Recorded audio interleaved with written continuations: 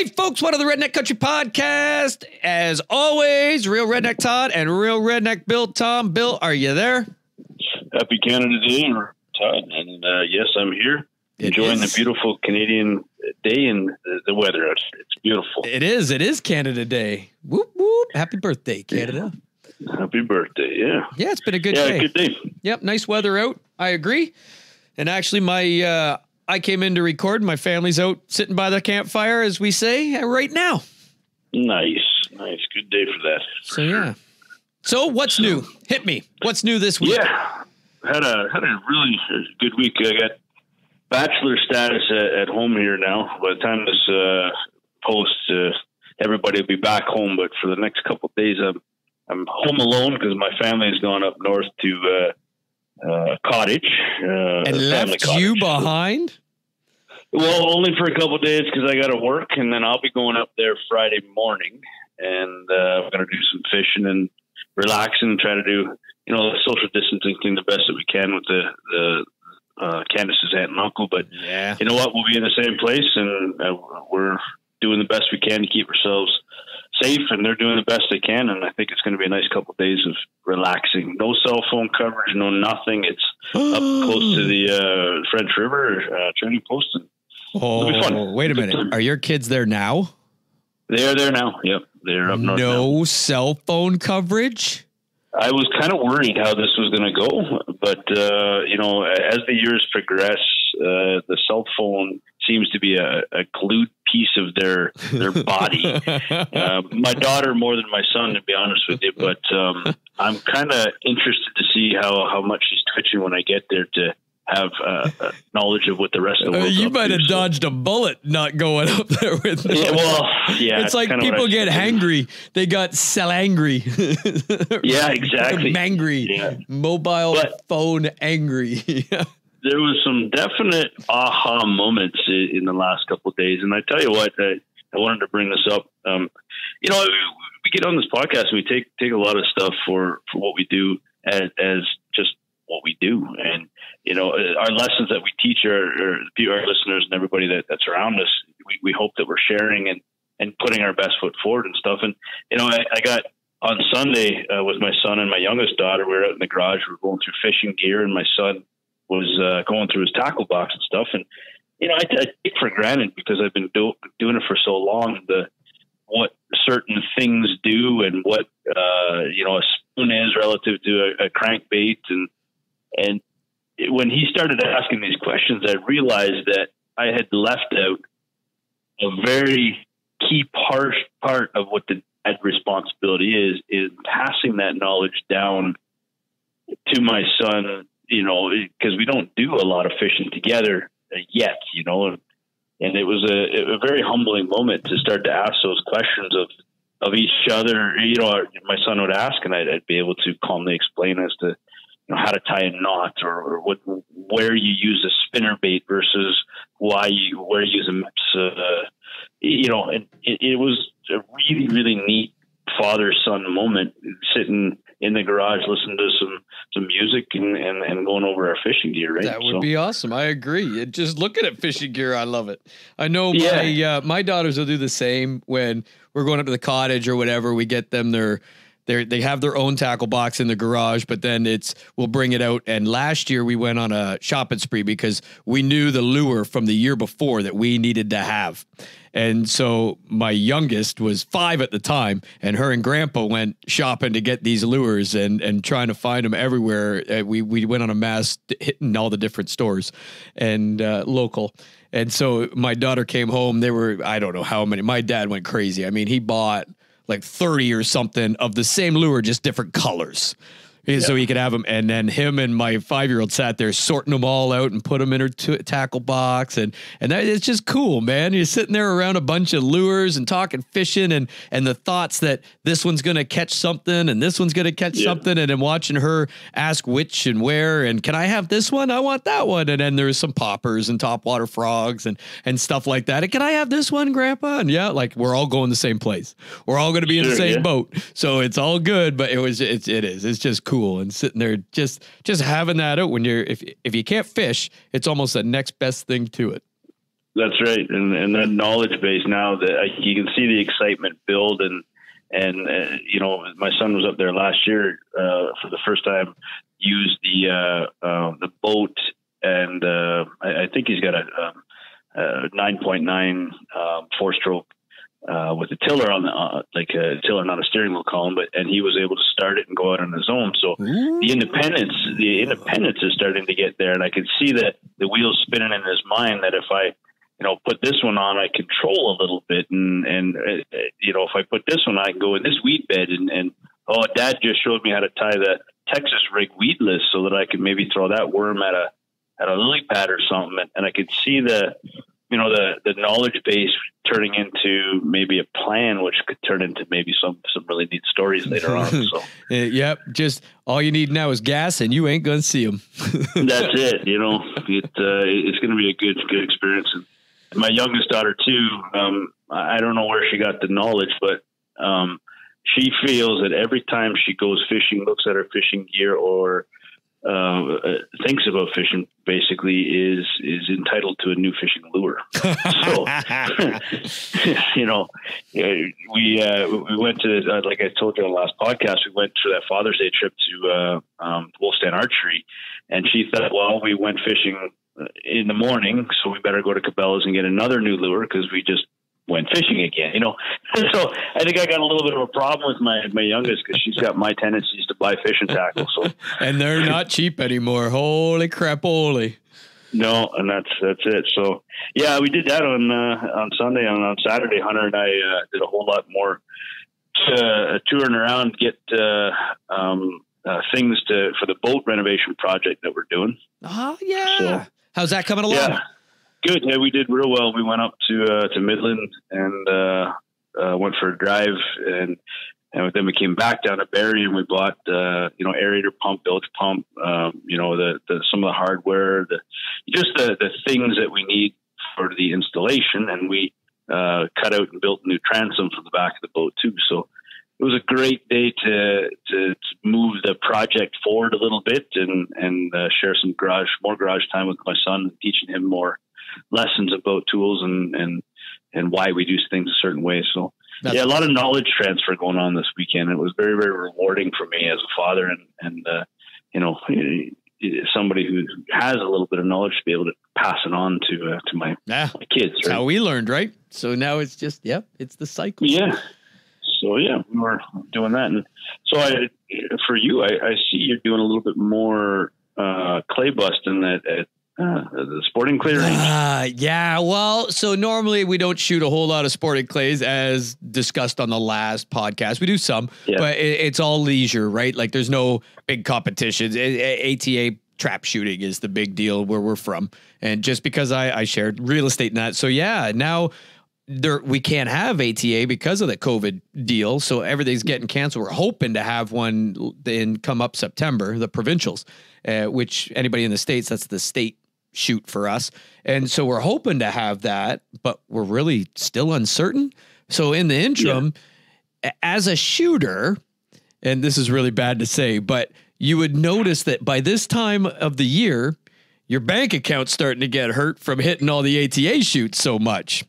And so luckily you look at it and go, well, I've only really been shooting once a week, and only for like a month because the club was closed up until a month and it's just practice. So like you're getting maybe 4 rounds in if you're lucky. So we really haven't been shooting a lot. So now when they're having these leisure practice sporting clay days at some of the local clubs, which I typically wouldn't go to because I'd be shooting an ATA shoot somewhere because that's when they're normally on, I can go. And so, we're having and I'm finding it is an absolute riot. We are having because it's so much more social than trap shooting. Yeah. Right. Sure. So, which is also a double-edged sword. If you're trying to concentrate and shoot, don't be in my squad. Yeah. And you know what? I mean, so I saw some videos from your squad, and I saw you break 2 where everybody else was breaking 6. Okay.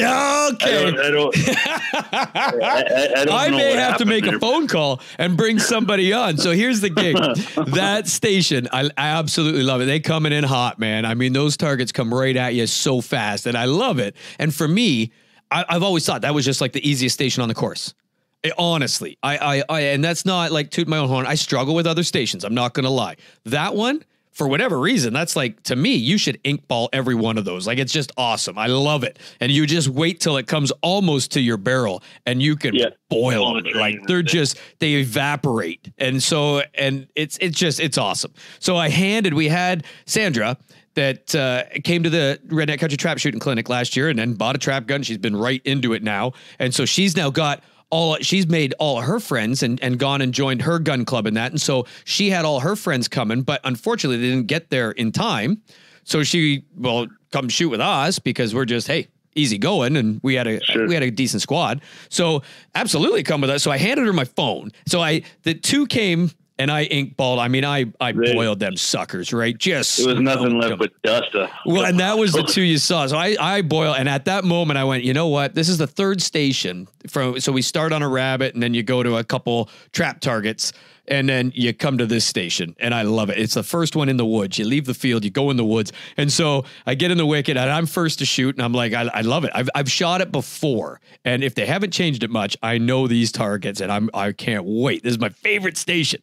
So I smoked two, and I thought, you know what? I haven't made a video yet, and I normally do, right? With Clay Crusher and that, we'll go live on Facebook or do whatever. Well, I learned my lesson that cell signal's not that great, so you go live, it's pretty choppy video, so that I'll record it first, and then I'll post it later, and then you ensure the quality. So I said, Sandra, will you take, because my dad's on the button, another guy's got the scorecard. So Sandra, will you take my cell phone and just stand over my shoulder, and all you gotta do is hit the big red button and just record me. And I got the scorecard still. I can back this up. I smoked all 10. I mean, I just boiled them. And I turned around and I said, awesome. I take my phone, and as we're switching shooters, I hit the button, and the last picture was my daughter in the backyard. And I'm like, wait a minute. I said, Sandra, you didn't get anything. You didn't.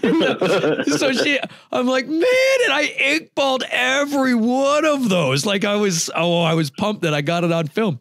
And so then my dad got in the box, and I taped him, and then a buddy got in the box. I taped him. Sandra got in there. I got Sandra. I haven't released that video yet. I got Sandra in there. So I said, okay, before we go to the next station, guys came up. I knew almost everybody there fairly well. And so I was talking to them and chirping. I thought they're not going to care a whole lot. They know who I am, and you either hate me or you love me. And if they already hate me, great. And then this isn't going to matter. And if they love me, well, then they won't care. So really, I'm going to do this. So I said, Sandra, here's my phone. Hit this red button. Yeah. I just throw me two more just so I can ink ball these, because it is my favorite. So that was the two you got to see. But I absolutely swear I smashed all 10. Yeah. It's what I believe. The other video I posted Dad yesterday, and then I posted the other guy today, and he was actually in the squad behind us. I hung around as my squad went on. I hung around and taped him, and I knew him, Jason, and good dude. And so I taped him over the shoulder. And yeah, these targets coming in, and if you don't boil them, pieces are going to hit you. I mean, you got to, or it's like when the target attacks. It's the cooler. One guy was going like, yeah, we got to change that station because someone's going to get, I'm like, no, don't change it. That's the best part. But I had, as I'm walking to catch up to my squad, I had pieces of target dropping down inside my shirt and down to my pants. Yeah. From standing behind. An advertisement for a good set of safety glasses for sure. Oh, when you hit those targets, it was nothing but dust. Well, and it was that or get hit by the pieces. Yeah. Right? And so it was, smoke them or don't, except for Dad. Dad, I couldn't. I was trying to tell Dad, wait until they come right off your barrel. And he's like, I got no pattern. I know, that's the cool part. Yeah. But I couldn't get him to do it.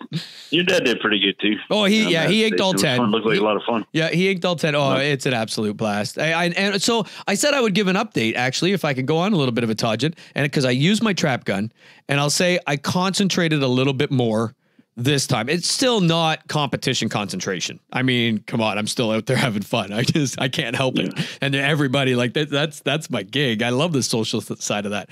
But I shot an 89 out of 100. And I think I could still pick up some targets because the rabbits killed me right at the first station. I mean, I missed 4 right there, and so I know I could have done better, but with my trap gun, and that's why I was going to say, pick a gun, learn where it shoots, turn the brain off, and just know where the target's got to be in relation to that bead. Let your brain has established that sight picture. It will take care of it for you. And that was, to me, that was proof in the pudding right there. Being able to shoot an 89 with my trap gun that shoots like 120% high. Yeah, that's knowing your gun and making it happen, which is awesome. Well, and it wasn't work. Like, it wasn't like I was having a contest. Didn't look like and I working. think if I switched to my sporting gun that shoots 60-40, because I never shoot the thing, I would have to work. And I don't think my score would be as good. This, I didn't think about it. I just, boom, and they exploded. And it didn't matter if it was an income or a cross. It sounds like I'm bragging, and I'm not. Forgive me. I mean, my personality is such that I absolutely would. But it was just the fact that I could not believe that just let my brain turn off and smoke targets. And that gun shooting 120 high and still smoke targets. I loved it. It was absolutely, and I loved that gun. So to me, screw it. I'm using that. And we're going back this Sunday. Nice. One of these times I'm going to have to get up there and put some lead in the air and see if I can break 50 or something. Absolutely. Yeah. If you weren't going north, then absolutely get down here this Sunday. But there's more. There's another one coming up next month, so we're good. So yeah, so it was awesome. I absolutely love sporting clays. We're going back this weekend and going to have a blast. I just picked up some shot today so I can get reloading as we ran out, and we'll have enough for practice hopefully tomorrow night at the Trap Club, and then off to Sporting Clays on Sunday. So you messaged me and said something about coffee. Oh, and so I didn't get back to you. Now I must ask, because Bill, I've only ever talked to you about tea and wine. And that's the Bill Thom that I know. So what's up with coffee? Well, you know how I like to do things right. And I'm a very spoiled guy at home. My wife, when she's home, she's top shelf, takes care of me every step of the way. Okay, hold on. Did Candace start listening to these podcasts? No, but I'm thinking she might now. So I wanted to pump it up the best as I could. You want a gun or something? Something's coming down the pipe. Well, I'll tell you what I want. So this morning I get up, you know, I'm having to get all my stuff ready because my wife, bless her, she gets my lunch ready. She makes my coffee in the morning, the breakfast. She gets it all ready. And I literally walk out the door with an armful of stuff, and I'm off to go. Well, this morning I'm doing it all myself, right? So I thought ahead, because that's just what I do. And I get my lunch partially ready last night, and I heat up my stuff this morning. And I go to make the coffee this morning. And you know what? I've made coffee before, I thought, but I make it for like a pot of coffee for all of us. And I've got an old Tim Hortons coffee maker that I won in a roll up the rim contest many years ago. Hey, now that's Canadian right there. Yeah, exactly. It's a Tim Hortons bun and coffee maker that I won at roll up the rim. Come on, you can't get more Canadian than that on Canada Day. On Canada Day, to mention Tim Hortons Canadian. That's awesome. Okay, sorry. Yeah. Carry on. So I like my coffee a little bit stronger. When my wife's not around, because she doesn't like it as strong, I like to put a few more scoops in. And well, apparently this morning I decided to put a whole lot more scoops in with a whole lot less water, because when I'm making coffee for one, I don't need a full pot. So did the Tim Hortons coffee maker clog up?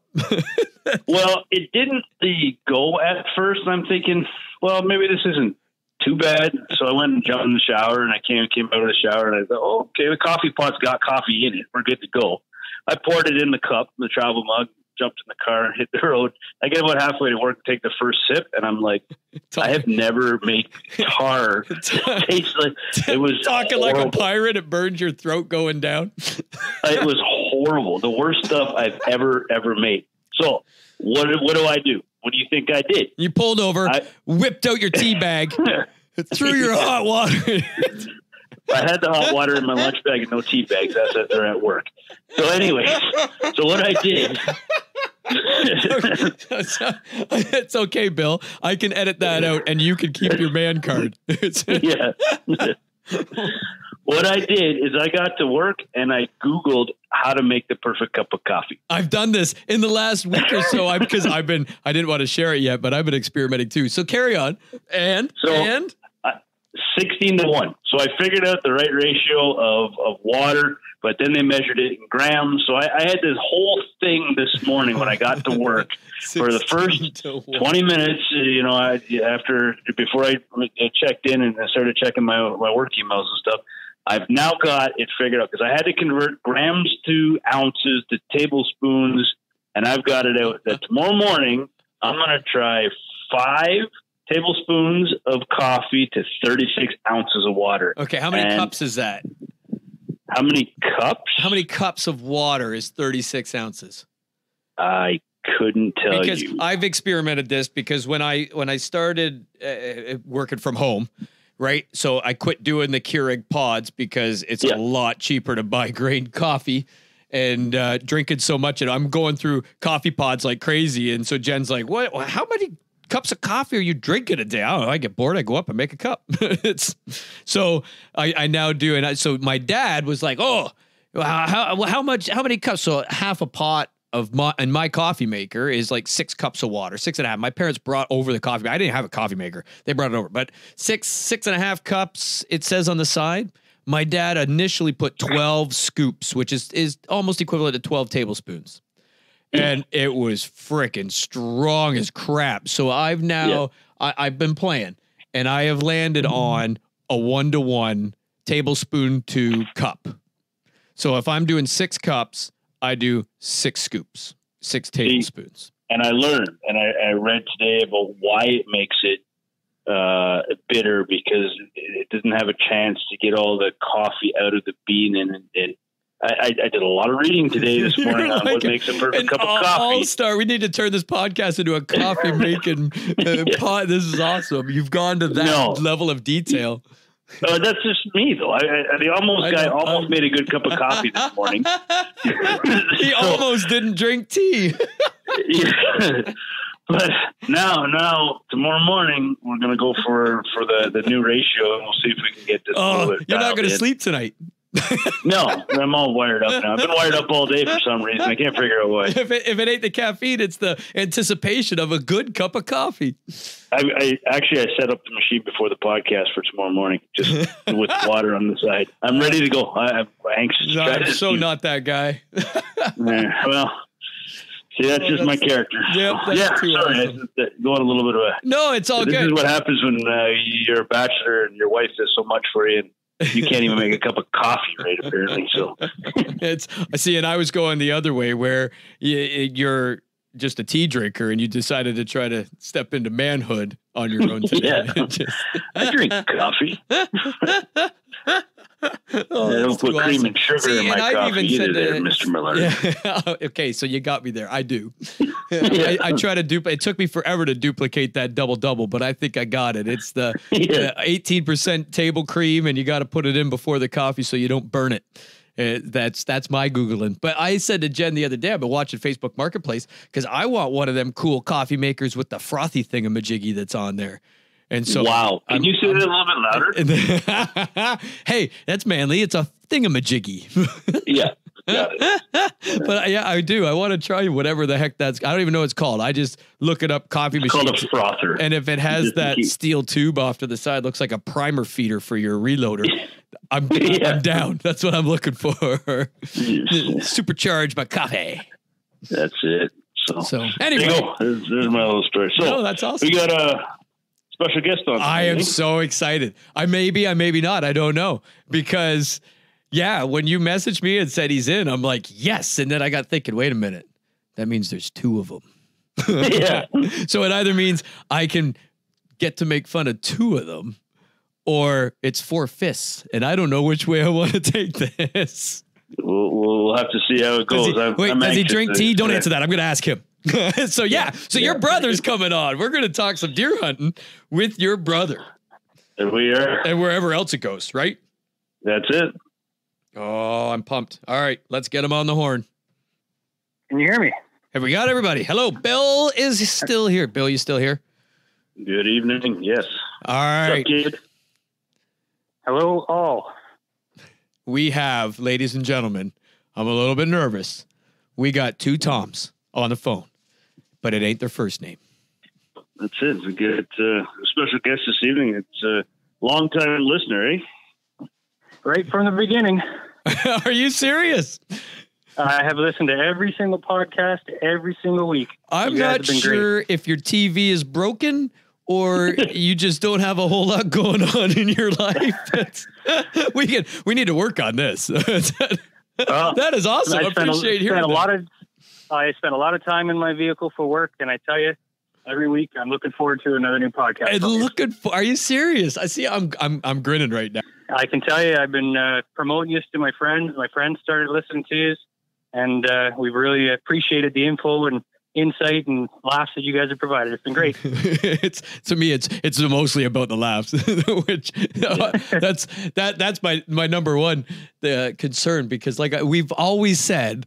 When we started this, Bill, you could correct me if I'm wrong, but we're really doing this as a selfish thing for us, because it's like our out. We get to seclude and talk hunting, shooting, catch up, and have fun, and we record it and put it out there, and hopefully it's well received, and because it's how we learn to hunt, so why not put it out there? But really, at the end, when we hang up the phones, even if we had a bad day, we're grinning still, right? And so Absolutely. It's become like a selfish thing for us that, you know what, I don't care if nobody's listening. We're going to do it because at the end we hang up and we're grinning and smiling and having a good day, and it sets us up for messaging for the rest of the week. And I just had we do appreciate that people listen. Oh, yeah. Don't get me wrong there. No. I love it. We get to see the stats of people listening, but you always wonder how real those stats are, right? Like, how do they know how many downloads? And apparently they do. But I get these emailed to me, and I look them up on the dashboard of how many people listen on Apple Podcasts, how many listen on Spotify, how many have downloaded it. And I'm like, I don't believe those numbers.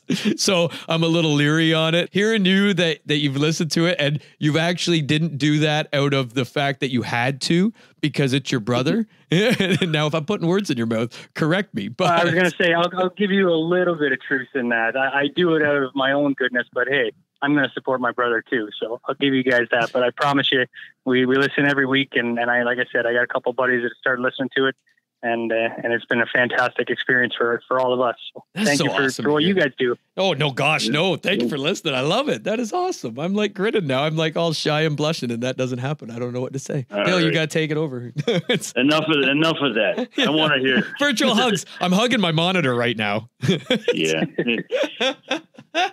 So we wanted to get you on here to talk about a couple of things, and I'm sure Todd will take it from one direction, but no, we're fixing for this one to be a good, because I not only do I want to hear about, because Bill's kind of shared your story. If you listen, you know Bill shared your story about shooting some deer and shooting a big buck. But I want to know, and we'll get there. I'm going to hijack it a little bit because I want to know the insight of the Thom family hunting that Bill hasn't shared with us yet. But we'll get there. First, let's make it about you and your hunting. And yeah, Bill, if you want to ask the questions first, but I'm afraid you already know everything.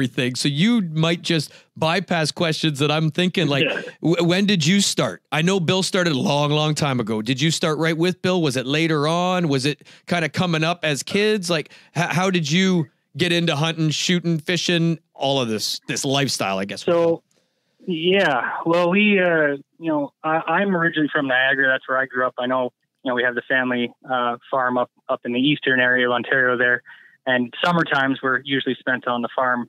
And as a kid, we used to take the 22 or the pellet gun and go out and, plink off some rounds. And that right from the get-go was always my excitement. And then I remember, Dad would leave, usually November, go for a hunt. When I was young, I didn't really know much about it. And as I got a little bit older, I got more interested in it and wanted to get to the experience of, what that camaraderie of the hunting trip was, and, tried to learn and learn from Bill and my father. And that was kind of the beginning for me. And, once I got into it, I guess I was probably in high school, 16, 17, when I got to go on my first hunt trip with the family, took a half a week off school, and I was basically hooked from the get-go. Yeah. I was into it. And whether you wanted to hunt or not, it's a half week off school. Yeah. You're going. Absolutely. Screw that crap. I'm out the door. Hunting? Yeah, I don't care. If I'm doing dishes at home, I'm on my way. Exactly. Sit in the bush and be cold. I don't care. Not cool. It was great. That's right. Right on. So right from the get-go. So then was it just the deer hunting thing, like 1 week rifle season? at first? That is how my hunting career, as we're going to call it, I guess, started out as a half week during the rifle season. And I would go every year, get the experience. And for me, hunting was sure being in the bush, but it was also a family time. We got to go and spend a lot of time with my dad, my brother, learn from them because, they got a wealth of knowledge and I didn't. And I still admit that I don't, but it's, that was it for me is go. And it's only pretty much been deer season. I've been turkey hunting with my brother twice. I'd love to get into it more. And again, here I am throwing back to your podcast, listening to you guys talk about the turkey hunting is, get the itch going for me. That's for sure. So that's awesome. Unfortunately, you're almost going to go turkey hunting. Well, I was just going to say, we had some pretty good turkey hunting opportunities and they were definitely almost hunts, almost shots. You remember that one time we went turkey hunting with and that turkey ran across the pond to get to us? When we were at the hunt camp, I do remember sitting underneath a tree and that. I vaguely remember, Bill. There was a spot that we went to in Niagara region. Actually, we went to a spot close to underneath the hydro cut where I had permission to hunt south of the hydro cut, and we were sitting in this bush and we could hear turkeys gobbling right in front of us, and this bird was going off, and I thought, here we are going to get an opportunity to hunt and shoot a bird. My brother's first time out turkey hunting, and I'm sitting there. And all of a sudden, to the right of me, there's no way this bird's coming because it's a flooded bit of timber that's behind me. I've had those thoughts. Okay, first off, I've never heard this story before. I'm surprised you held us out on me, but I'm glad you're bringing it up with your brother. This is awesome. And then number two, I've had that where you're sitting and you got swamp behind you because you're assuming they're going to come out in front, and then you hear them behind you, and you're like, man. They ain't coming through this swamp. Ran through the water and saw us sitting there and then turned around and just booked it away. And that was shortly thereafter. Before that was when that deer came within 10 yards. That's what I remember from that hunt is that deer walking 10 yards into us, standing there looking at us, not knowing what was going on. And we were sitting as still as can be. And then it taking off and getting all mad and stomping and snorting 50 yards away from us after we got busted. Yeah. So I got to tell you, from my perspective, that was my first turkey hunt. And as somebody who's never been in the bush turkey hunting at that point, when my brother started to call and they started calling back, that was one of the coolest experiences I think I've ever had. That will light you up, right? Like that's the hook factor right there. That's what, and Bill, you alluded to that last time we were talking about the turkey hunting is of all the different hunting types you can do. Turkey is the one that is even for kids to get them hooked because it's so interactive, right? Yeah. You could have a deer at 50 yards and you wouldn't know it, but you got a turkey at 50 yards, you're going to know it. Yeah. And that's awesome. I absolutely agree with it. I mean, even at the hunt camp, when you and I hunted and sat underneath that pine tree there and that turkey came gobbling its head off, we never saw it, but it just about crested the hill. That was another almost hunt that I thought you were going to get a bird that day too, right? Absolutely. That was one that I was shocked that we didn't see the bird because we could hear it coming and coming and coming. And we couldn't understand how it wasn't right in front of us by the time that, I guess it decided to turn around and go the other way.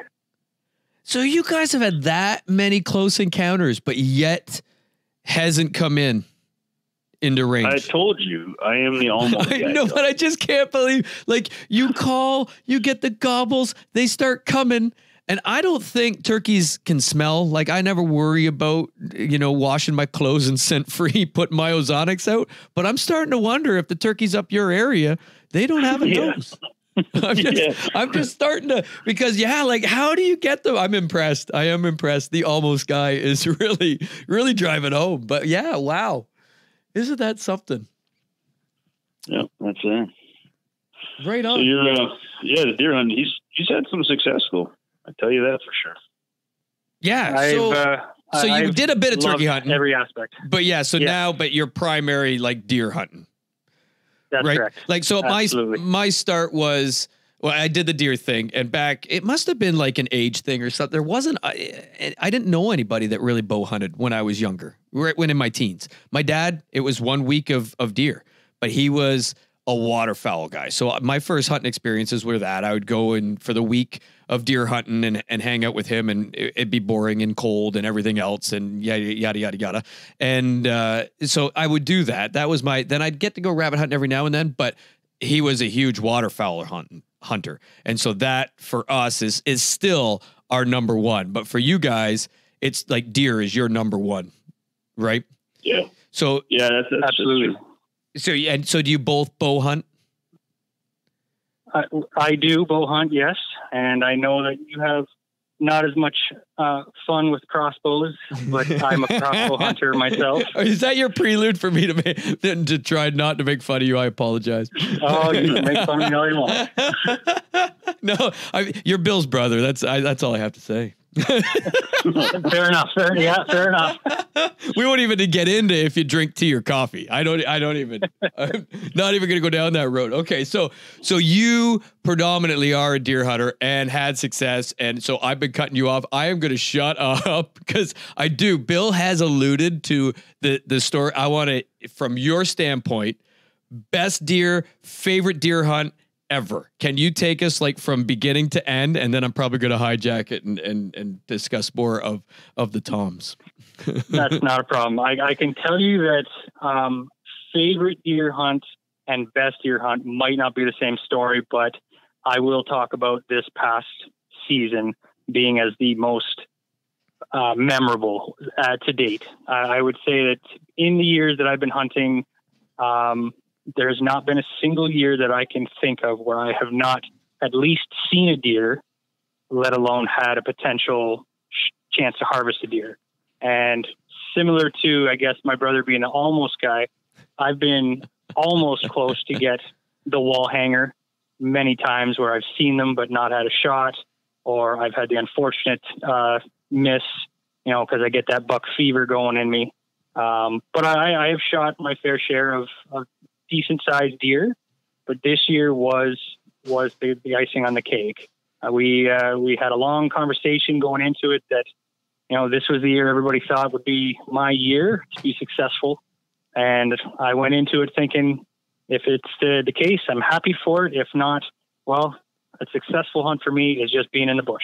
So did you have that conversation as a family?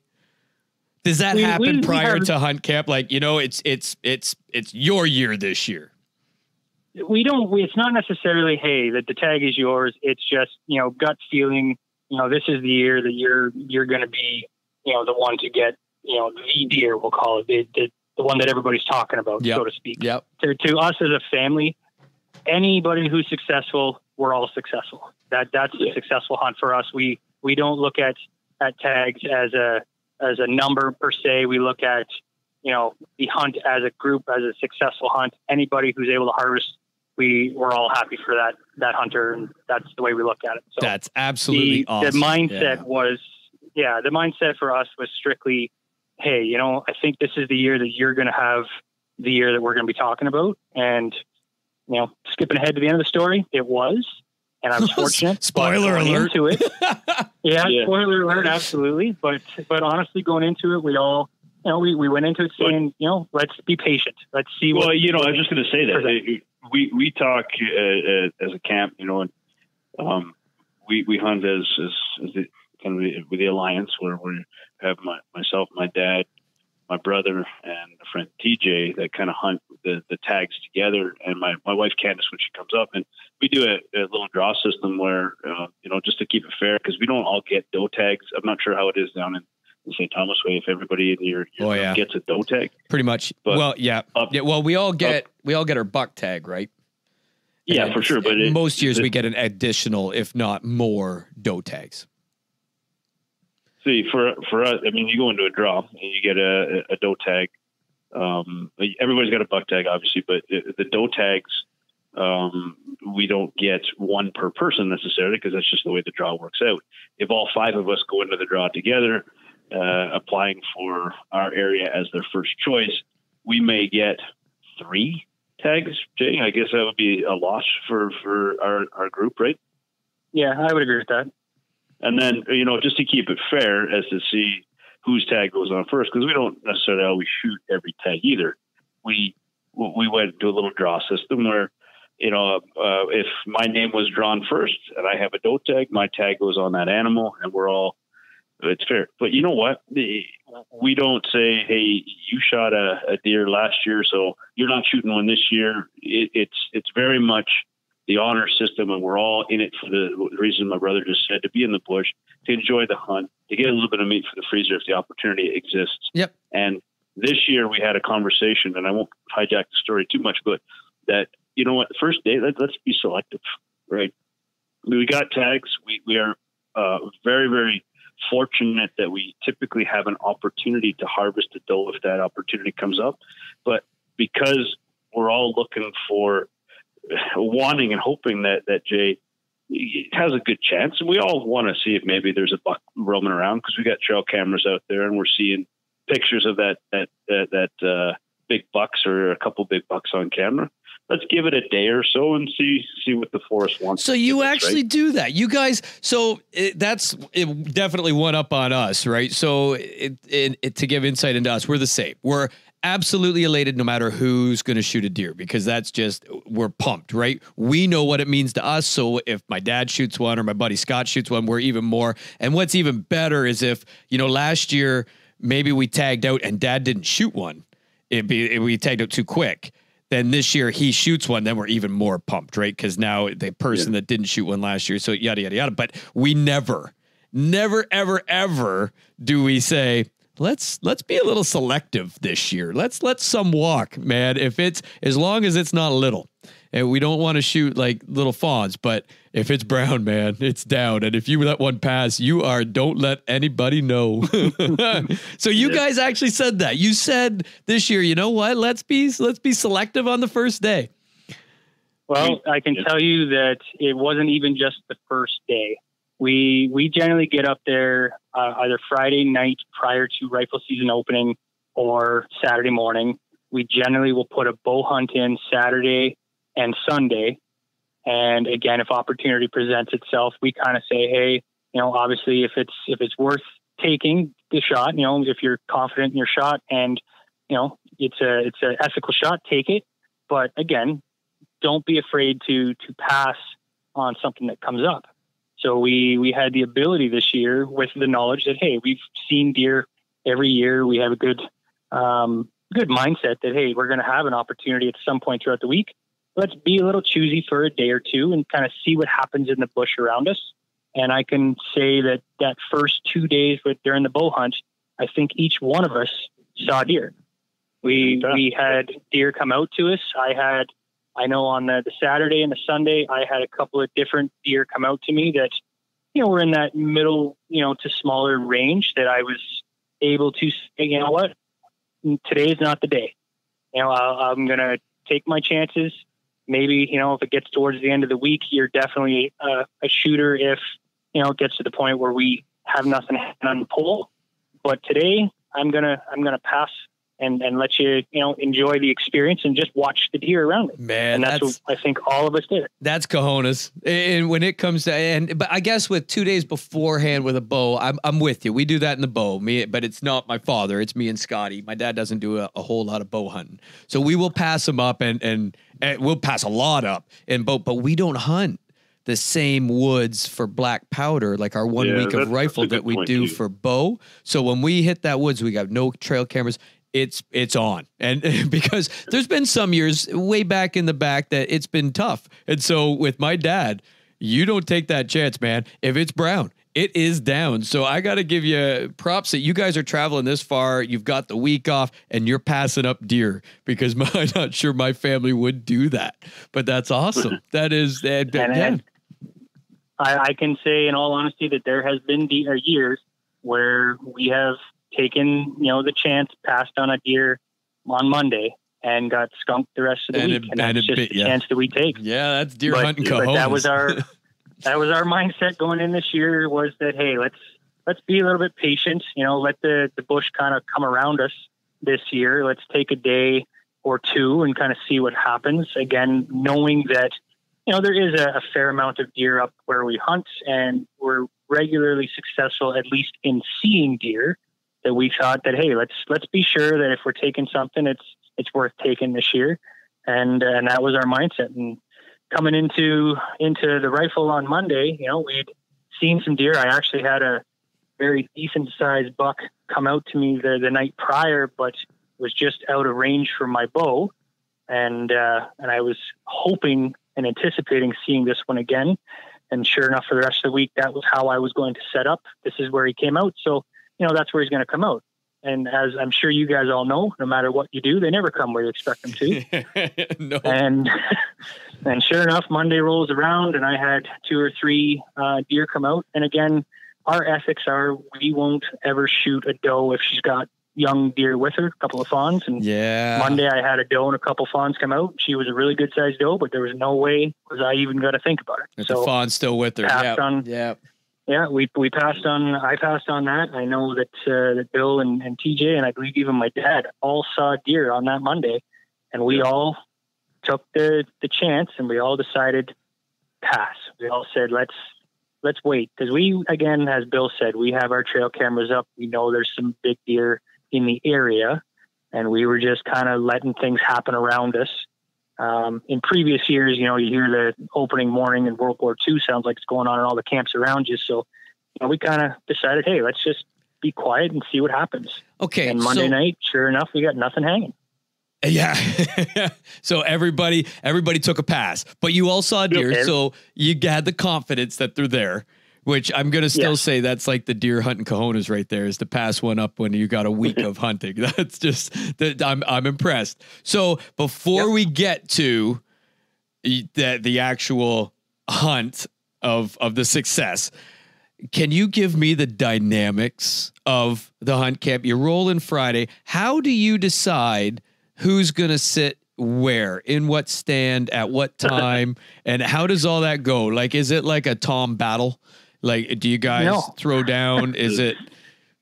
It's actually very, very simple for us. The section of bush that I have been successful in is the same place that I have been sitting in probably for 10 plus years. So that's your spot. If I'm being complete, that's kind of my spot. But if I'm being honest, I stole that from my dad. One of the first couple of years that I got up there, he kind of put me into a place that he was successful in and said, hey, why don't you go sit there? And he was going to sit in a different area.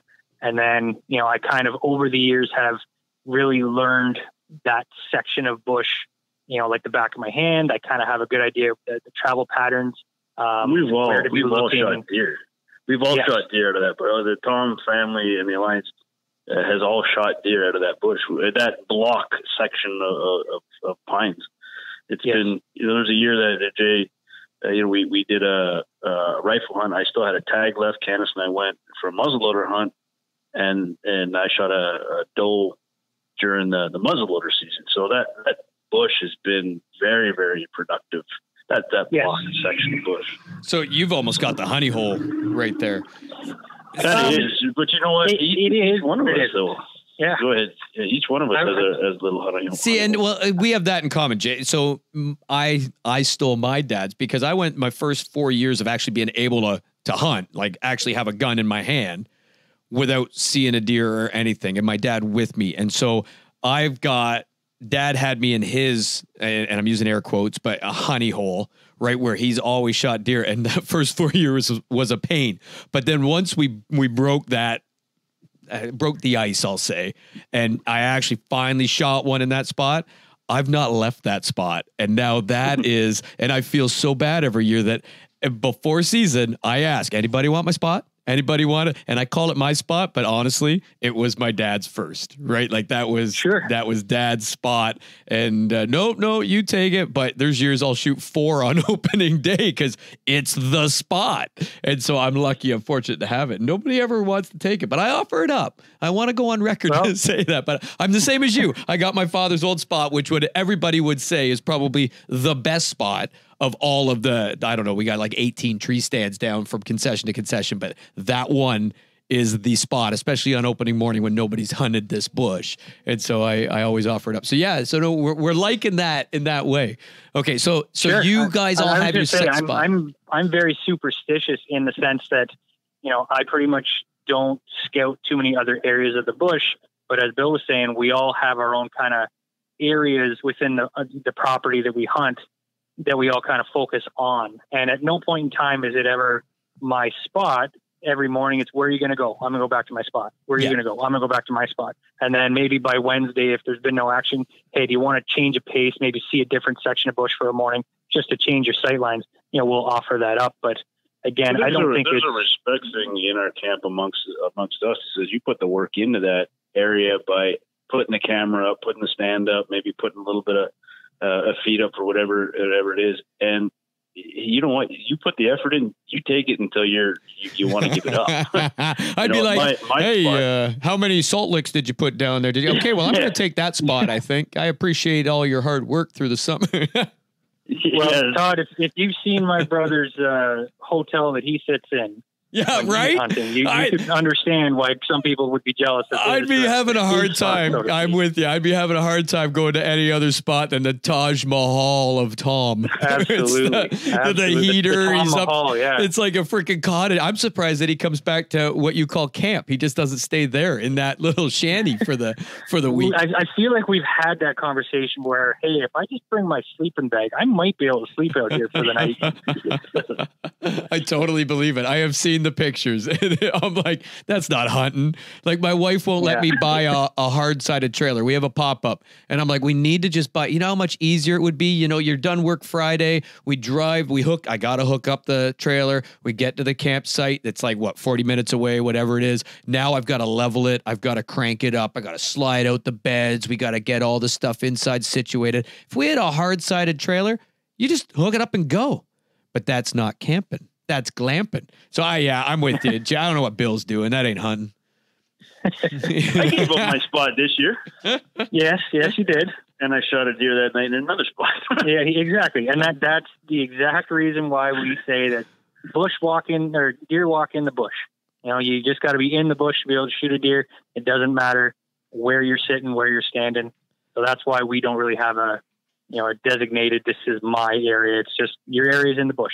And if you're going to be there, I'll go somewhere else.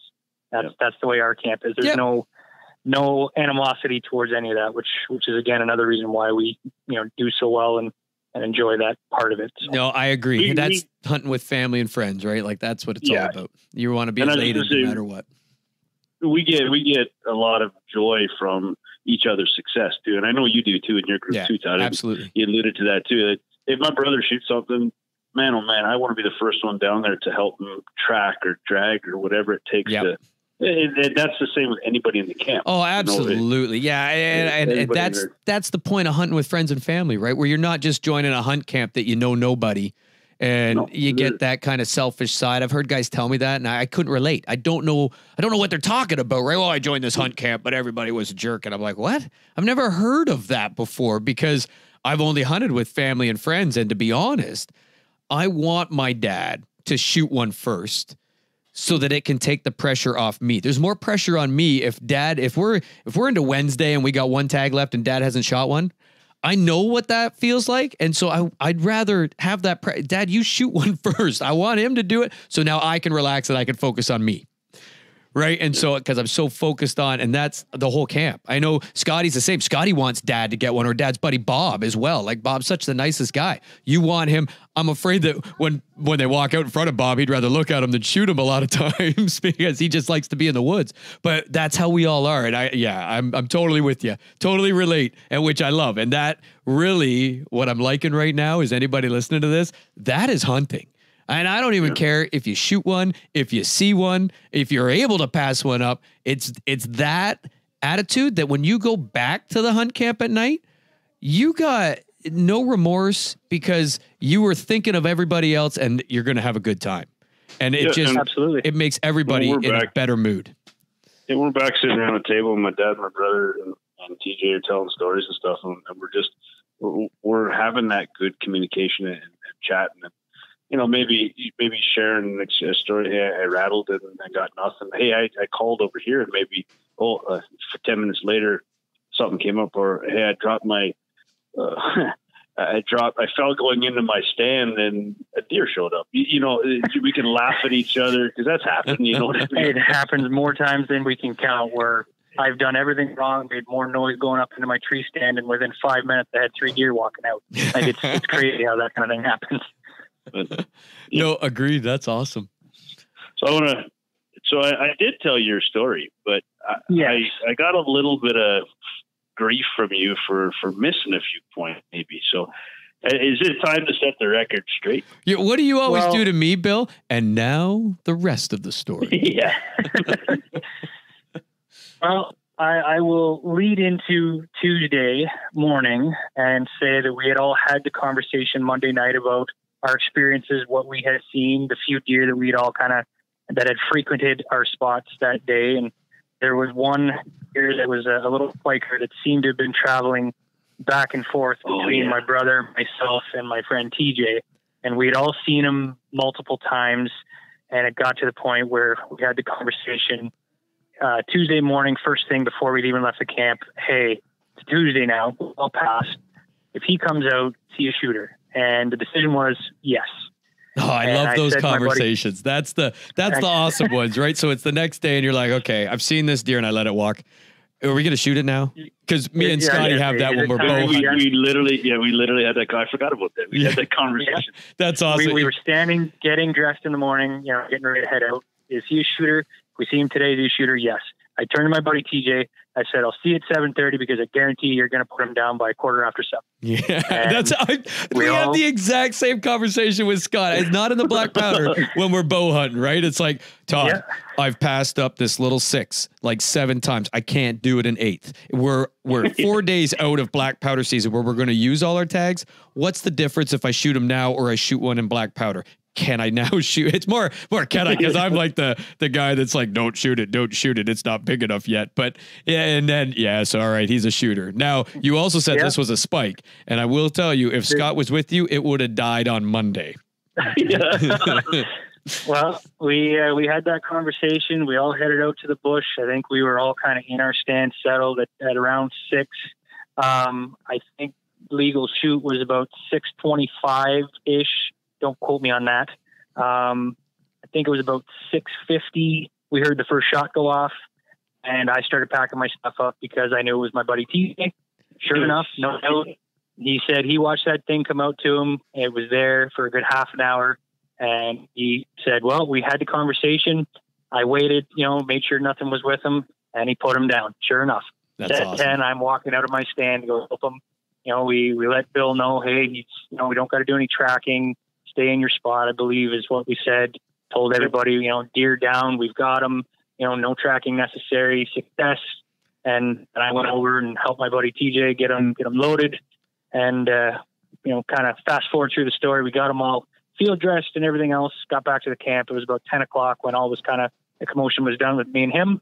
And I said to TJ that, hey, I'm going to head back out to the bush for the rest of the day. We usually try to come in for a quick lunch and then head back out. But I said, I'm going to go sit for the rest of the entire day and drop me off. We'll go there. And sure enough, I got out about 10:30 and I sat.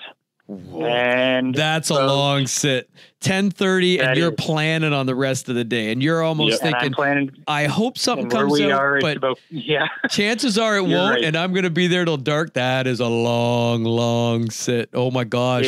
It's about a 7-hour sit. And usually at about 3 o'clock, if I'm sitting that long, I'm starting to get the happy feet shuffling in my tree stand, counting down. I'm usually asleep. I have this craziness that usually at about 4 o'clock, the Rocky theme final countdown starts going in my head. I got an hour left.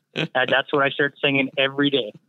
So sure enough, about 20 after 3, I have a small button buck come walking out, and I had a little food plot about 35, 40 yards from my tree stand at about my 10 o'clock.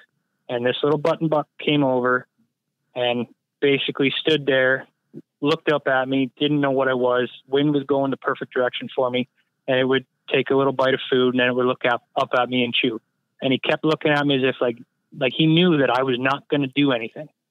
And I had the gun out. I had it on the rest. I had it pointed in his direction because 2 nights earlier, the same thing happened when that buck came out to me during the bow hunt. Oh, so you're ready to rock. So I was ready. Okay. I was thinking, okay. Can I pause you there? Of course you can. And so you set a food plot. Did you went out and purposely in the spring, summer planted this food plot for deer season?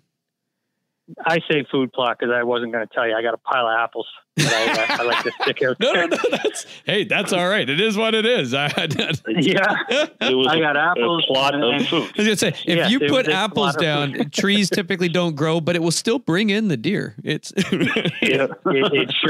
sure come in. I can tell you. There's a couple of other little things that I picked up. So from let me ask you, try out. because I've tried this, right? And I always fail at it for whatever reason, like bow hunting. Again, we don't do a whole lot of work in our black powder because that land is just perfect. So there's not a lot to do. And our tree stands are in pinch points, all that fun stuff. So, but in bow, I really put the work in. I have tried to do, I've had guys even tell me pumpkins. So at Halloween, I'm collecting everybody's pumpkins and I'm taking them out and I've never seen a deer. And then they get all rotten and moldy. And at some point I'm thinking, man, is that going to scare the deer away? Because now it's like moldy food sitting on the ground for weeks at a time. And I've tried, I've never tried the apples. I've never had the ability to like go get. Now I've never had the gumption, I guess, to go buy a bunch. But I've tried. I got a feeder that is like it's huge on a tripod. You fill it with corn, and I got some picks early squirrels season. And raccoons. Yeah, like I got some picks of deer early season. But now when it's time to hunt bow, the deer don't care. Now, and again, I said this last week on the podcast. You haven't heard it yet. It's going to air this Sunday, but we have ethanol plant close by. So like the cornfields are massive around here. And I'm not a farmer. I don't know if it's because of it, but I just know that since ethanol, it seems like a lot of farms are doubling up back-to-back years with corn. And it's just crazy how much corn's around. So maybe that is kind of pulling it aside too, but you guys are hunting in a spot that is crop mecca. Yeah. We're hunting. Yes. We're hunting in the bush. So if we went out and put apples down as an example, you don't have to put but a half a dozen apples, and that smell is in the air. Hey, when I go out in the morning, and I don't know if I should be telling everybody this because it's my top secret. It's your state secret. Yeah. But I don't wait. Because I don't even know this, ladies and gentlemen. I was going to say, should we really be sharing that? Yeah, no. Hey, I'm in now. Bill's maybe carry on with the podcast. Are about to be unraveled. Okay, go. So I don't typically put a massive pile of apples down at a time for 2 reasons. One, I believe that a massive pile of apples, and we're going to hear a contradiction to this in just a couple minutes when my brother's talking. You sure are. For my own personal thing, I put a massive pile of apples down one year at the hunt camp, and I put a camera out by it, and I got a bear that laid on the apples all night and literally ate every single one. And I never saw a deer there. So that's so awesome. Okay, so yeah. I didn't know you had bear in the area that you're hunting deer, by the way. Either, but that's a whole other story. I had bear on camera last year. Big bear at my spot. Oh man. So my secret that I do, I have a big Ziploc bag, the biggest Ziploc bag that you can get, not the ones you put clothes in or something, but the big bag, and I'll take maybe a half dozen to a dozen apples, whatever I can chop up with the machete, and I'll cut the apples up and I'll throw it in the bag. And then in that bag, I'll put Wild Game Innovations. And again, we're not sponsored by anybody, but I think it works for me. So I don't like to deviate with another product, Apple Crush.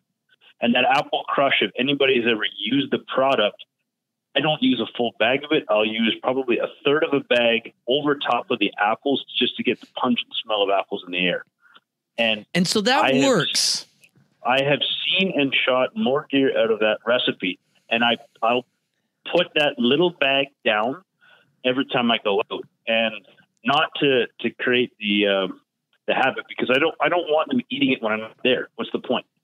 I'll put it there in the morning before the shooting time while I'm going on my way into the stand, put it out, get into my stand, obviously do everything by law. And then by the time legal shooting, it's in the air for a good half an hour, 40 minutes, and it gets that smell in the air. Okay. So this is probably, honestly, 28 episodes in, that could be the most important little piece of tidbit you've ever released. You've not even shared that with me, Bill. I was trying not to share that, and it kind of slipped out. So I have used, and further to that conversation that I said, I've done the squash, I've done pumpkins, and I haven't done apples, but I've done corn in a feeder, firing it out 3 times a day and all that jazz. And again, we're in a crop heavy area. You're correct, right? And there's even apple orchards around where we're hunting. We're not hunting in the apple orchard, so maybe that pulls them. But I've done that apple crush. I've done. They make a couple different brands, different smell and flavors and stuff like that, whatever you want to call it, and never had anything like that work. Now, one year that I can remember, I put down Khmer deer, and where I could park, I could walk into my stand. Normally, there would be massive corn, and I can't walk directly to my stand. I got to go around it, and I'm very cognizant of that, right? And I know those are the years that it's a win because there's corn, and they're going to walk the edge of the corn to my pitch point if I can get in quietly and undetected. But I know that it's quite possible they're going to detect me because I got to walk by the bedding area to get to because there's no other way to get there. I'm on the edge of a ravine at a pinch point. I got corn in front of me. I can't come through the corn. And so I'm cognizant. This year, there was none. There was the field. I believe it might've been squash that was in the field. And so I could park and I could walk from the road and not have to go around. I could walk straight to my tree stand. And so I didn't tell anybody. I didn't tell Dad. I didn't tell my brother-in-law. I didn't tell Scotty. I didn't tell anybody. And I went out because it was on my way to work. So I would get in the morning, stop, and it just 3 days beforehand. So I did it we start hunting on the Monday. The Friday morning on my way to work, I stopped and I walked all the way into my tree stand, and just 20 yards from my stand, right in the edge of the field, I put down some Khmer deer. I went back Saturday morning. I put down some Khmer deer. I went back Sunday morning. I put down some Khmer deer. When I went in for that morning hunt on Monday, I put down some Khmer deer. That's the only time I've been that diligent with any kind of product like that. That morning, before it was light, before it was legal, I had a doe walk directly under me. I mean, 0 yards. Walk into that corner and stand there feeding. As it started to get light, I'm watching the clock. It's legal. I cocked my hammer. Just as I cocked my hammer, I hear bark, bark, bark. And I've never heard deer this vocal in my life. And I knew right away there's a buck coming back right where the doe came from the bottom of the ravine. Still fairly dark, but legal. So I did not shoot the doe. Well, she's standing right there in the Khmer deer. And this buck comes up 5 yards, and I put it on its shoulder, and boom. And it runs under me and goes past me. I look up, smoke everywhere, black powder, doe's gone. I just barely get reloaded. And again, I hear bark, bark, bark. And I can't believe it. I just get reloaded and look, here comes another buck. Put it on the shoulder, kabam! And it runs out into the field and falls over. I just get reloaded again, and I hear bark, bark. Here comes another buck. I could not make it up. Comes out, and it was maybe at 60 yards. It came up the ravine and stayed out at 60. Kawam! I smashed it. It ran to join the other buck. Then I had a doe come by, shot her. There's 4 tags down right there. And this is all within 20 minutes. And I'm not kidding you. I like, you ask Scotty or anybody, like, it's unbelievable. And so I'm now loading. I can't load my gun. I can't get my ram. This is like, I sighted it in, and Scotty's like, after you sight it, don't clean it. Just leave it. And you can clean it in a couple days if you shoot it a couple times, but don't clean it. So I had sighted it in and didn't clean it from that. So now, I don't know how many shots in I am now. I'm normally clean it before this. I can't get my ramrod down. You can't get another round. I've got the ramrod in, and I'm using the tree. I'm standing in the tree stand, using the tree and pounding my ramrod into my gun. While I'm doing this, I hear bark, bark. Well, I'm still I could see it now at 80 yards coming through the woods because now it's light now. And I could see it. I'm pounding it in. I get it pounded in, and it was a good 8-9 pointer. And it's about 70 yards out. It's closer than one of the deer I'd already shot. And so I'm on the radio, and I think I've shared this story. I'm going, hey guys, I've got 4 tags used. Can I use a 5th tag? Can I use a 5th tag? Like, we're about to be done. And everything I can, I'm shaking because this is probably the biggest deer that had come through, the biggest buck. Can I use the 5th tag? And nobody got back to me. I watched this buck walk out, look at the edge of the field, see the one laying down dead, turn back around, walk back the way it came, stopped, is rubbing a tree, and then walked away just as it's just going out of sight. And Dad finally comes over the radio and goes, did you shoot it? I'm like, no, nobody told me. My radio's broken. I've been yelling for 10 minutes. Use the tag. But nobody else would get back to me, and I let it walk away. And that was the only time I've used any kind of supplement like that. And now, to be honest, I've used come here deer since and tried to duplicate it, but I hadn't been that diligent where like 4 days in a row, I would go in and drop it. And then I go back the next day and maybe drop a bit more, but then I wouldn't hunt for a few days. And I come in and like it's gone, rain washed it away, and never see a deer bow hunting. But that day I could not. And that's when that stand was like coined. That is the hot spot. Like there's no ifs, ands, or buts. Like that's where that was opening day. It was unfreaking real. But sorry to hijack the whole deal. But that was the only time I've used any kind of stuff. I've used that Wild Game Innovations. I used all that jazz. And the only stuff that did work was come here deer. And I honestly don't believe to this day the come here deer had anything to do with it other than that doe was probably hot. Like, no, well, 3 bucks on its tail, no ifs, ands, or buts. That doe was hot, and she just happened to stop where the come here deer was because it is a pinch point. She was probably going to walk by anyway, and she stopped there at that come here deer spot. Yeah. And so therefore all the bucks. Now, whether the come here deer pulled her in, I don't know. I'm in a high traffic area, but so I still to this day don't say it was the come here deer. I just think that it just happened. I would put it down, but I will tell you that was one memorable morning, and I did do that come here deer. So anyway, sorry, we got Bill's top secret apple bag now. That is awesome. I'm going to try it, Bill, in my bow season this year. I'm all over it. And so sorry, Jay. So go on. So you got apples down. We're going to call it the food plot. Yeah. You've got a button buck walking and eating and looking. Before I get to that, I will say where Bill and I, we have a couple of different mentalities towards hunting, and our food is kind of one of those things. He doesn't put out a lot of apples, and I'm the exact opposite. You're load the bushels up and drop them off at this spot, please. And as much as you're joking, I bought a bin of apples that I put out in October, in and around Thanksgiving in my area. And I think I had on camera 7 deer at one point sitting there eating away at them. All 7 together at one time.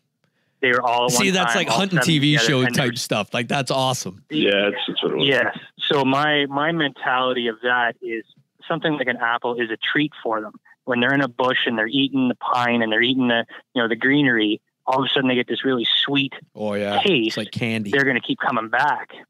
And when you put that many out, my mentality is it saturates into the ground and will continue to be there. During the hunt, I might put out a similar size bag to my brother's or something, maybe a little bit bigger, not usually as much, but they already know that this is an area where they can get those sweet treats.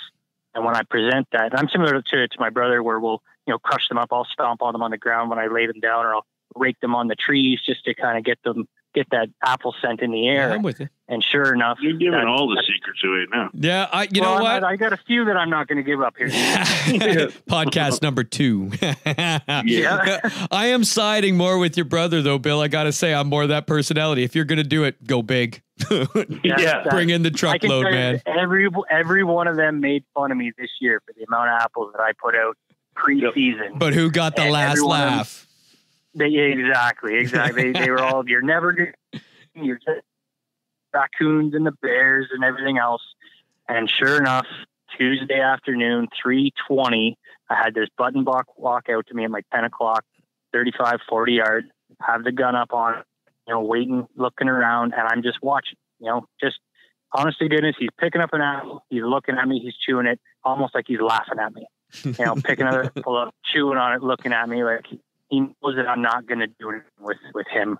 Yeah. And I watched this deer for a good 25 minutes. And then all of a sudden I hear that grunt that you were just talking about. I need to hear the grunt. Sorry. How did it go? To be honest with you, I couldn't even imitate it. It's so, just such a random noise that I heard. I never believed it because I've got my grunt tube, and we kind of think that when we make the noise with the grunt tube, that's how I'm telling the deer go. That's how good I am at calling with the grunt tube. To go away.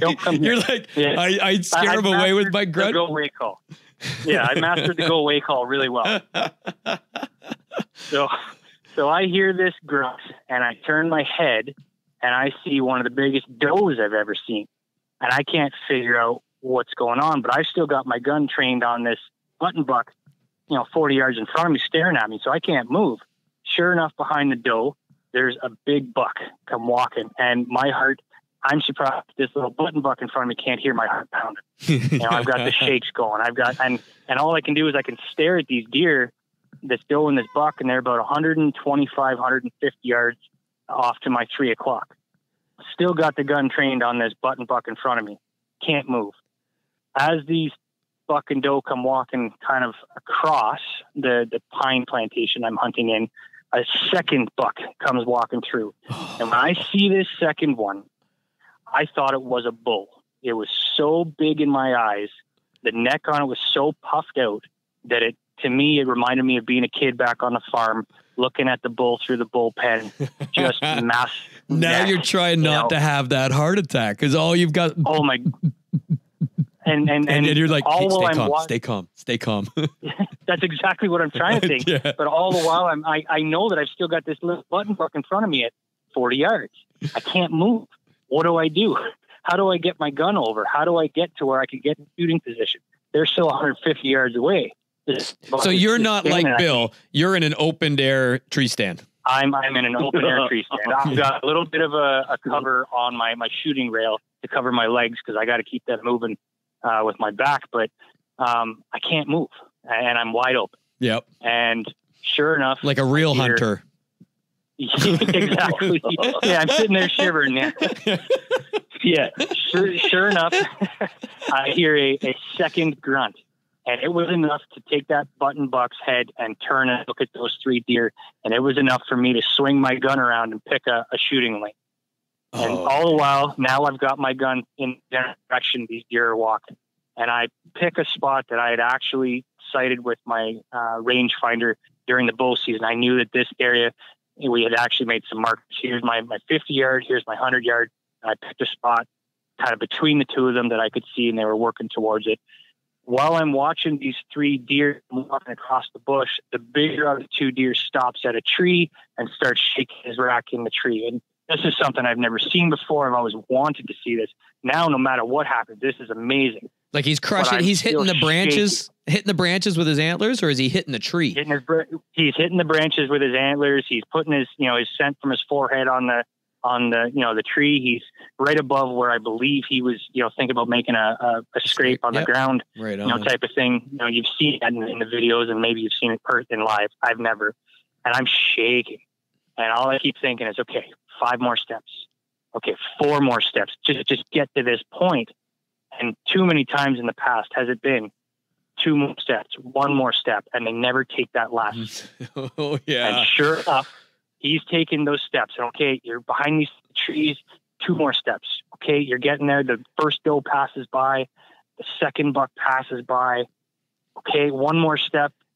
He takes that 1 step, and I pulled the trigger as fast as I could. I was like, you were not taking ready. Another step. I know that feeling because you're like, I can't believe this is happening. I can't believe this is happening. Stay calm. Stay calm. Don't have a heart attack. Don't have a heart attack. Don't have a heart attack. Stay calm. And the minute that step, and all you're telling yourself is 1 more step, 1 more step, 1 more step. And the minute it happens, it's instinct at that point that your trigger finger just goes. I've been there.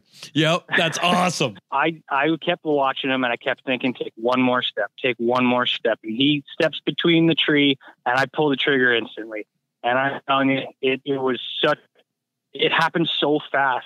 But where I hunt is between these 2 swamplands, and there's a ravine that's 10 yards away from where the deer are standing. Sure enough, pull the trigger, and he takes off and goes down the swamp. I have no idea if I hit him. It was one bound and he was gone. While that happened, the second buck turned and ran, and I pulled out the trigger on the second buck, thinking, okay, I got to get one of these two. I had no idea if I hit either one of them. But I was confident in my first shot, but because he didn't drop in the spot and I was shaking so bad, and I've had a history of buck fever, I'm at a point where it's like, do I sit here and cry thinking I missed the thing? Do I jump down and go? Do I call people? What do I do? I'm so, like, my mind is going a mile. Oh, and it's so hard to calm that down, right? When you're going, I just want to get down and know if I got it. Did I get it? Did I get it? Yeah. And everybody is saying everything you've been taught is just sit there. They give it an hour. Yes. And you're like, I got it. And Scotty was on this. He'd be yelling at me right now because every time he shoots a deer, he'll message me. I just shot one. You don't move until I get there. Do not move. I can speak from experience that I have lost a very large deer in the past by not waiting. And when in doubt, back out. That's the rule. Yeah. And I sat there and I got on the phone. And everybody knows when I'm shooting anyway, just based on our proximity to each other. And I sent a text. I didn't tell anybody what it was. I didn't tell anybody, anything. I just said, me shooting, need help tracking.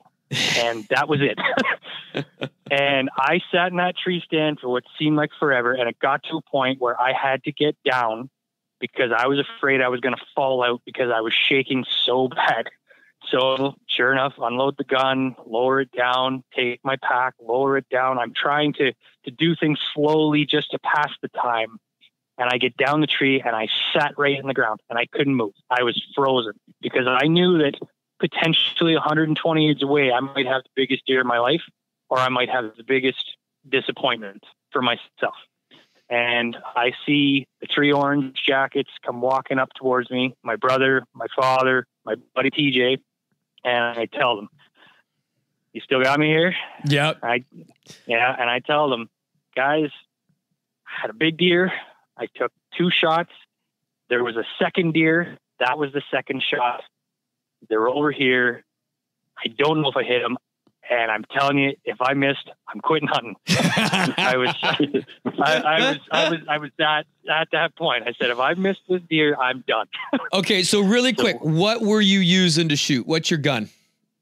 So I use a 30-06. It's a Remington that my dad has had for I don't know how long, and he has kind of gifted it to me to use. And, it's my dad's gun, which again, for me is part of my experience, being able to use something that, was passed down to me, sitting in a spot that was passed down to me like that. To me, that's where my mindset is with the hunt, is all of these things, go into the hunt is these traditions and everything else. So I'm using a semi-automatic 30-06 that was passed down to me from my father, and still his, but that's what I've been using for the last 10 years or so. That's awesome. He gave it to the right son, I guess, right? What's that? So, yeah. He let the right son use it because he knew he wanted to get a deer. Hey,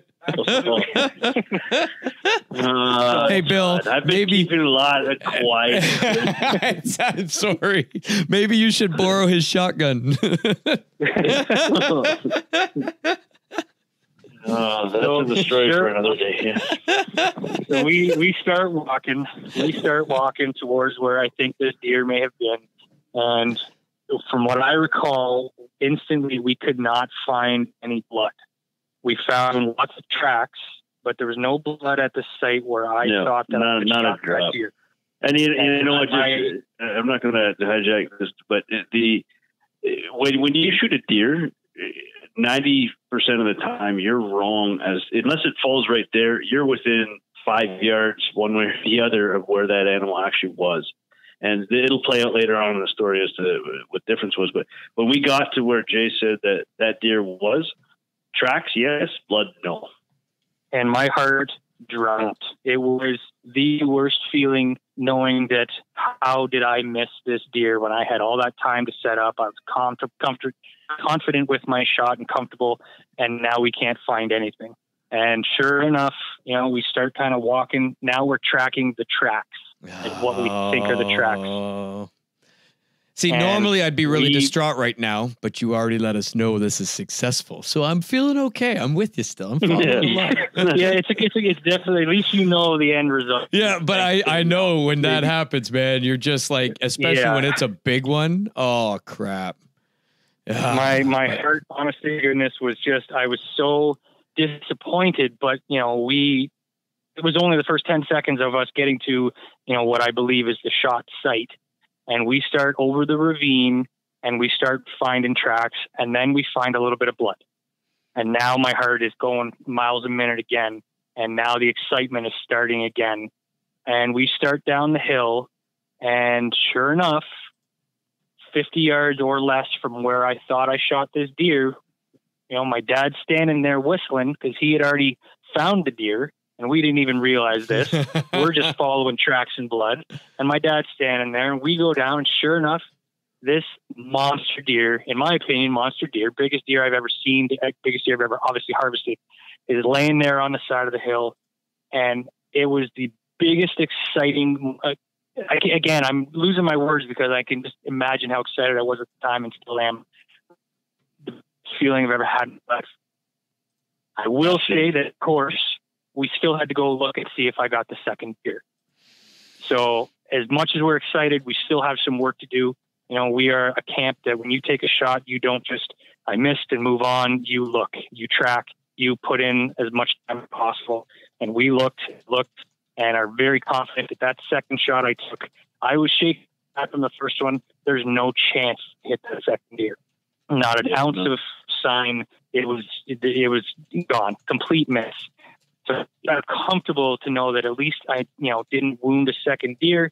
Now I can go back and be incredibly excited with the first shot that I took. And, you know, Bill can attest, I've shot deer on this kind of ridge before, and pulling them up the slope is never fun.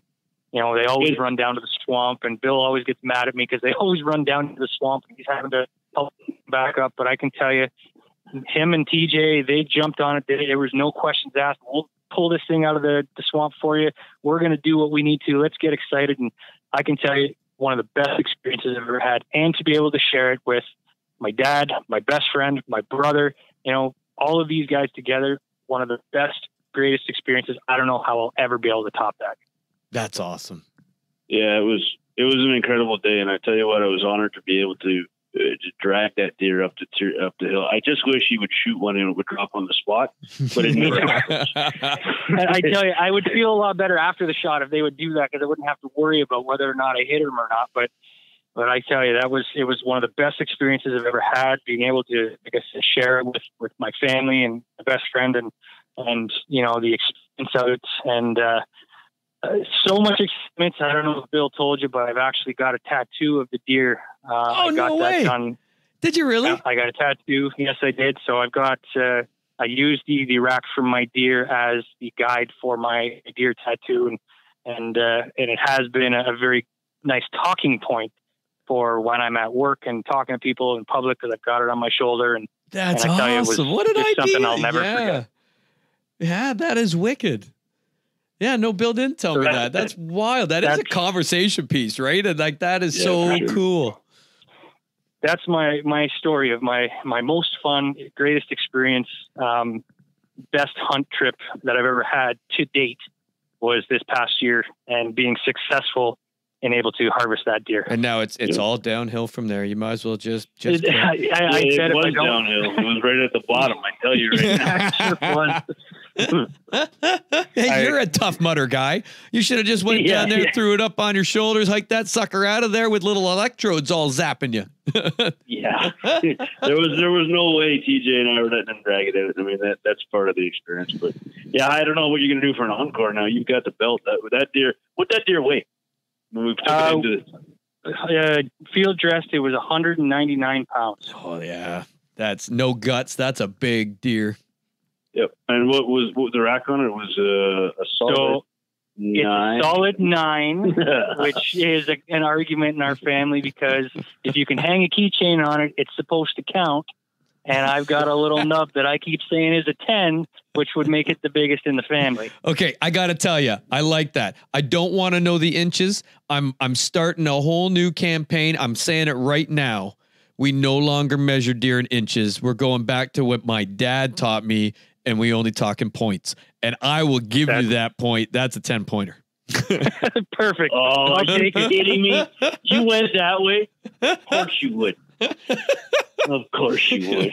Freaking right. But yeah, that is so awesome. And that is, I grew up with, when my dad would shoot one and come home, how big, Dad? How big? Oh, it was an 8-pointer, and didn't know if it was, 80 inches or 140 inches. It was an 8-pointer. That's all you cared about. I'm going back to that. I'm done with this inch bull crap. Be, right? Yeah, that's where I'm at. And by all means, I mean, my dad has shot some massive sized body deer before I even got to hunt.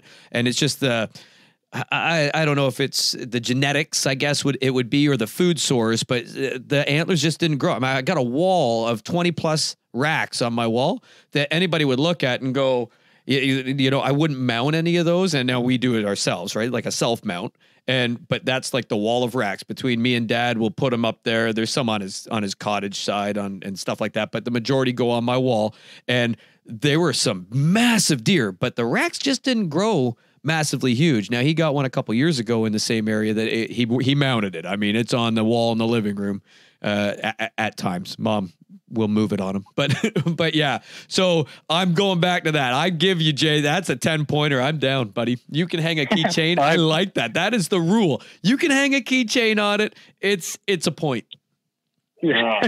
Well, I will say that's the way I look at it too, because I can tell you when we brought that up, my dad couldn't help but take the extra little jab at me saying it's a 9-pointer, and I couldn't understand what he was talking about. What do you mean it's a 9? Well, it's a 9-pointer, and I couldn't get it. And finally said, "Well, I've got a 9. Your brother's got a 9. So you only got a 9. You don't win." Yeah. So that's why I get it. Yeah. Yep. Nope. Typical, non-typical. Those terms don't exist anymore. They're gone. Inches. I don't even care what that is. It's a 10-pointer. Jay is King Tom. Yeah. I'll give it to him, because I tell you what, that you see, you'll get Jay to send you a picture of the mount, and the mount was phenomenal. The field dressing, the skinning job on it was enough that the taxidermist had a lot to do, and there was nothing about that mount that you look at it and say that should be in a magazine any day of the week. That's awesome. The experience should be written in the story. But I tell you what, it was. I'm proud of him. I'm happy to be part of it, and I just don't know what he's going to do for an encore now. Well, I'll tell you, if I don't ever shoot another deer, I will be just as happy as I am today. I'm going to ask you that this November. Yeah. Talk to me on Thursday of the rifle hunt this year, and I'll tell you, I'm still as happy. But I do want to take one more point and say, maybe for a future podcast, you should talk to my brother, because we do call him the surgeon when it comes to skinning and gutting deers. No, you know what? I could see that. I totally could see that. And he is the reason why that taxidermist was able to do what he did is because my brother's time and effort. And I tell you, like we said, with us, it's a group effort, and I couldn't have done it without all the help and everything from these guys. So I will give him some props. Much as we like to grind the gears, he does deserve some props there. We might change the name. He's got a hoodie on the way that has quotes on the sleeve, Redneck Country, and on the sleeve it says, the almost guy. But we might change that to like Big Buck Caddy. Yeah.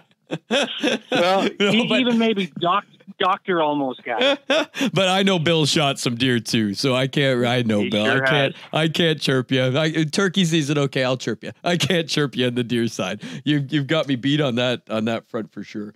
And but yeah, that's a wicked awesome story, and it encapsulates. You told it so well.